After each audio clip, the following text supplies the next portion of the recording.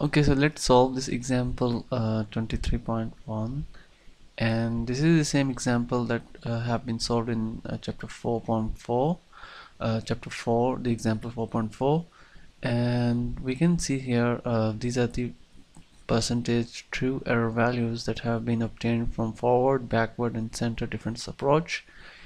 And let's start it. Okay, so what is x? X is actually 0.5, and the interval given is 0.25.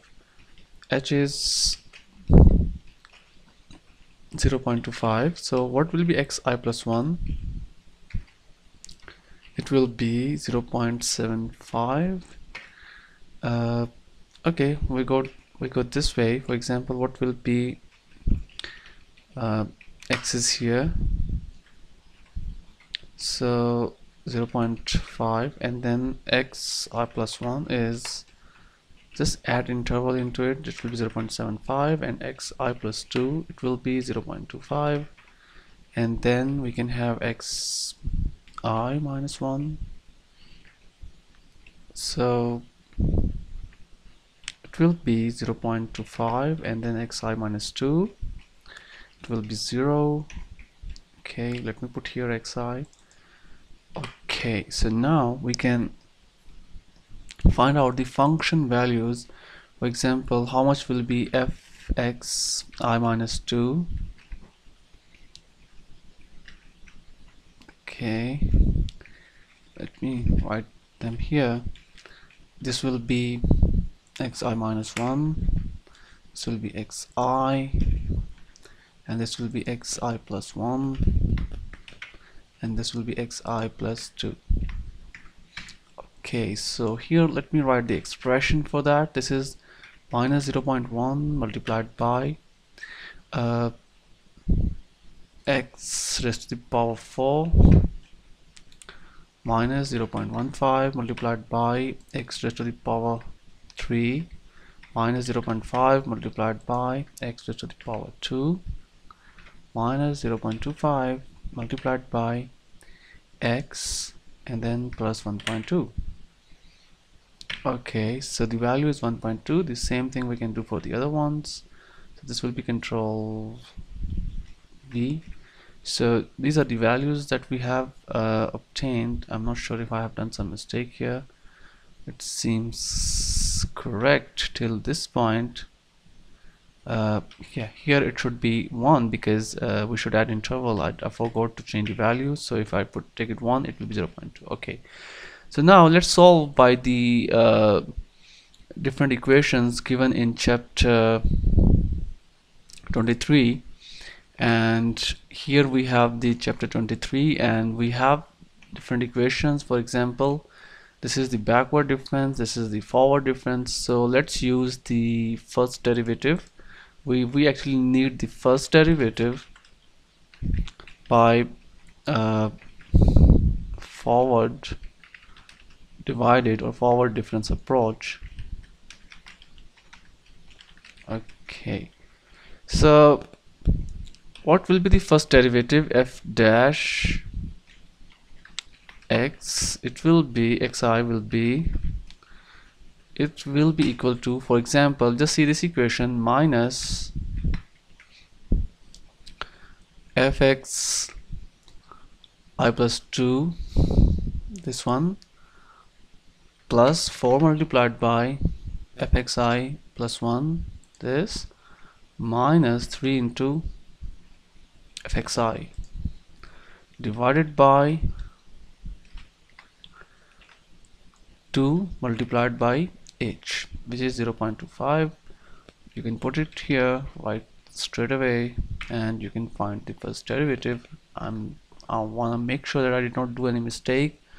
This is minus okay, this is minus e9 plus 4 into fxi plus 1 e8, and then minus 3 into e7, which is xi divided by 2h So I should put here a bracket sign so that, okay, so this is the value, and you can also calculate the true error, percentage true error. The true value is given in the question, and the true value of the derivative is minus 0.9125, this value.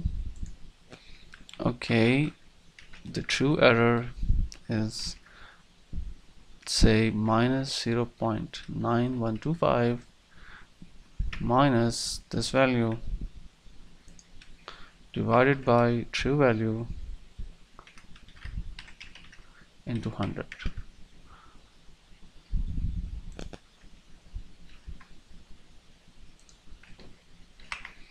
Okay, so this is 5.82%. Now we can find the derivative using the backward and central difference approach. For example, if we use the backward difference approach,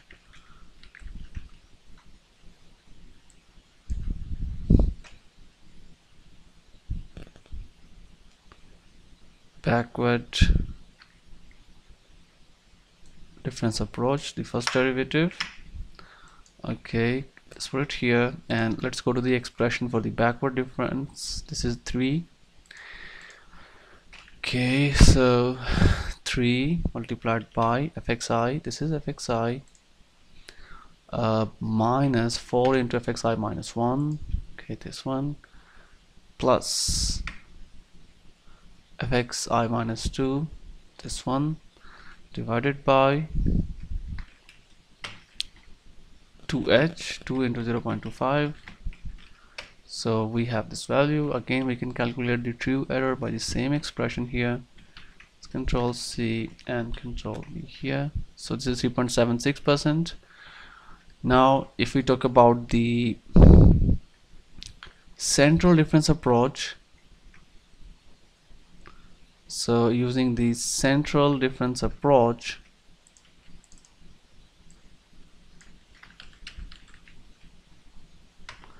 so what would be the first derivative? The first derivative will be yeah, we can see it from here. This is the figure 23.3 for the central difference approach. So this is minus, this is equal to minus fxi plus 2, this one, plus 8 multiplied by fxi plus 1 minus 8 multiplied by fxi minus 1 plus this one divided by 2 into h, sorry, divided by 12 into h. Okay, so if I enter, so this is the value, and if we calculate the true percent error, so it's gonna be very small, and it's like almost 0. For example, but just convert this into like real format. So the other general type of number, general, okay, so it's about 0, and if we convert into the percentage, you can see it's like up to 4 digits or even more. It's like very less error. So this is how you can solve and in that case, for example, if we use the central difference approach, so we don't need even to go for the calculation of error for this particular problem. So we can have the estimate which is very close to the true value. So there is another approach that is used in order to find out the accurate derivative, and that approach is Richardson extrapolation. What is this Richardson extrapolation? This is similar to these approaches that we have just studied, but the only difference is that in Richardson approach, for example, you can see here this is the derivative, the accurate derivative. This is dh1, the derivative using approximate expression for central difference approach with interval h1, and where this interval is h2. So what is the difference between interval h1 and interval h2? The interval h1 is the normal interval given in the question, and interval h2 is the interval which is reduced by half. So for example, the same example that we have solved here, this example, I'm gonna make it like solve for the other one.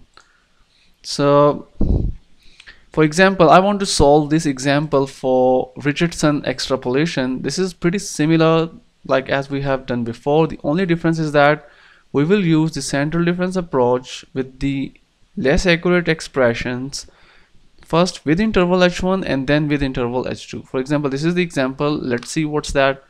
We have the same example is there. We're gonna solve that example with, this is the xi, and then h1 is the interval 0.5, h2 is the reduced interval 0.25, and now we use the for example Richardson approach. So first we calculate in Richardson approach. So let's calculate the first derivative using central difference approach. This expression, the approximate one, okay, this is say h1, this is h2 in fact, and h1 is 0.5. okay, yeah, 0.5. xi is again 0.5. so how we can find, for example, let's solve this first with forward difference approach. We need xi plus 1 and xi minus 1. So let's say for interval, let's solve this question for h1 first. So if we solve this question for h1 first, so we don't need this value, we don't need this value. So what we need xi, and xi we have at 0.5, xi minus 1 will be 0.5 minus h1, which is 0.5. You can just put this cell here.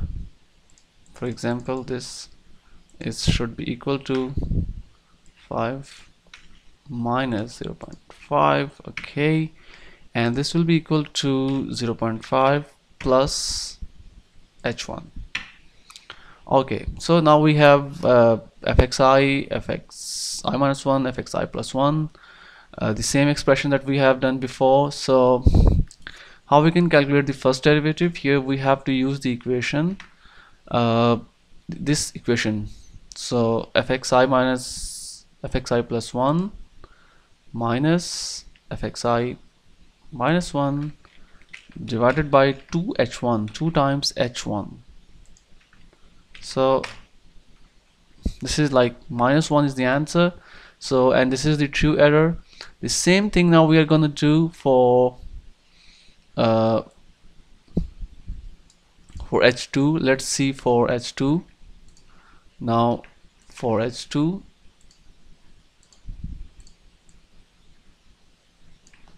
Control C.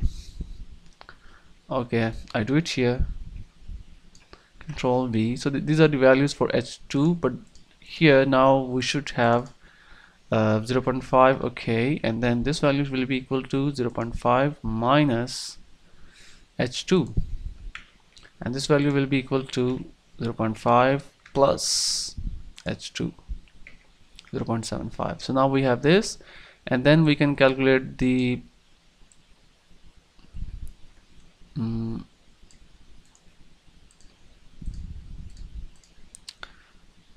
this is actually the central difference approach. okay, now we can calculate the first derivative using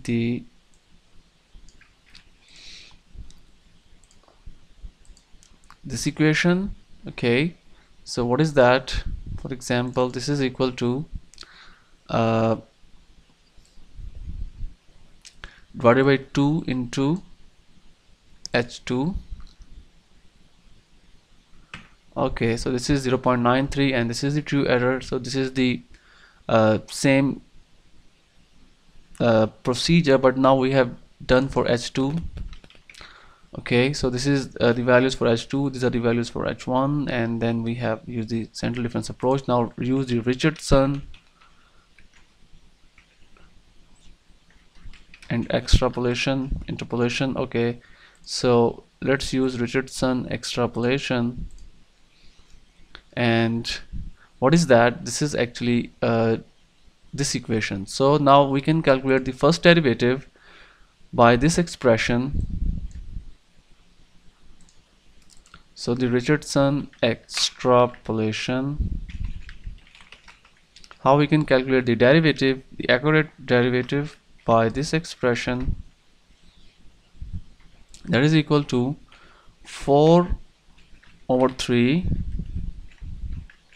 times this for interval h2 minus 1/3 times for interval h1. Okay, so this is how we get the answer.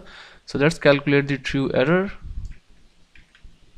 So if you see the true error, again it's very less, and even if you go and you go up to the 10 digits, you will find that still the error is 0. So this is how we can use the Richardson extrapolation in order to differentiate the complex or the algebraic functions to find out the accurate values. So this is now your choice, whichever method you want to use, you can go for that. Both methods will give you accurate values compared to the chapter 4, where we have just studied the less accurate methods or finding out the derivatives with Taylor series with using less number of terms. So if you have any question, you can give me an email, you can give me an email, and as well you can give me a call, or you can just write your comment over there. So thanks for your watching. Have a good day. Bye bye.